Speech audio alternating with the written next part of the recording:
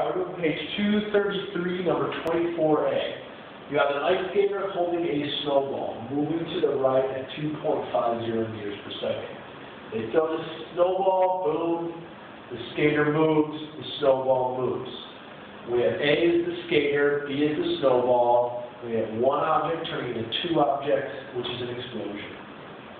The mass of the ice skater is 65.0 kilograms. The mass of the snowball is 0.150 kilograms. Together, they are moving at 2.50 meters per second.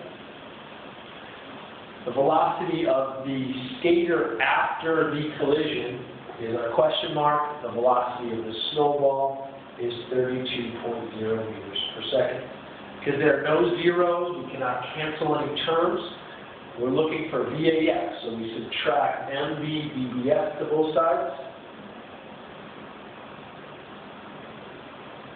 We cancel the right side. We're left with MA plus MV times VI minus MB VBF equals MA VAF.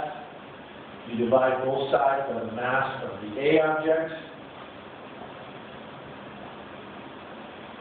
You then put in the numbers, and you should get 2.43 meters per second as your answer.